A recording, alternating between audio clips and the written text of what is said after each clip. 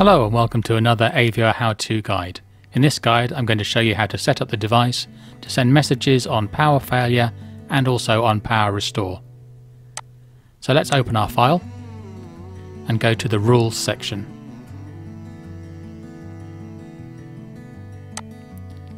Here we will set up a rule.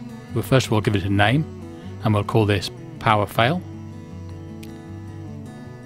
And we want to know when the power has failed on terminals 13 and 14, the main power supply. So we'll choose main power supply as our trigger. And now from our condition we'll look at main power and choose it from the drop down list, and we want to look at the input status. We want to change our operand to equals. We want it to trigger when the power fails or the input status equals 0.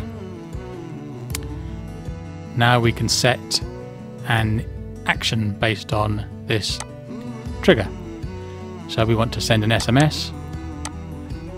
So we'll choose send SMS from the drop down list, put in our mobile number in international format with a plus symbol in front of it, put a comma, open quotes, and the message we want to send. Power has failed. We'll also send an email as well.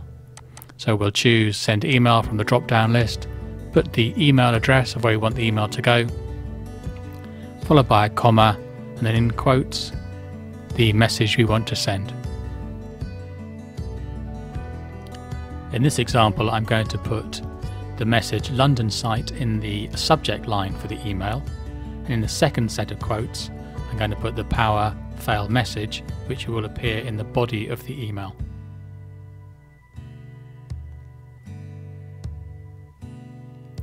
And again click on tick to save that. Right, now we need to do a message for the power restoring, and the easiest way to do this is to actually clone this rule and then just edit it. So we've cloned it by clicking on it and clicking the clone button. We'll change the name to power OK. We'll change the status to 1 for when the power is turned back on again. We'll change the message text to power is back on. And in the email again we'll change the message text to power OK and click on tick, and that's done.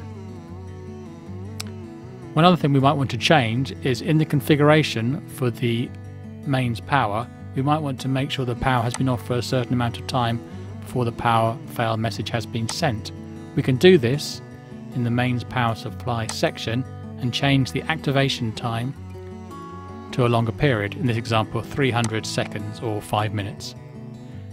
It won't send the message then until the power has been off for 5 minutes, so we won't get any nuisance messaging. Thanks for watching. If you've got any questions, please contact us.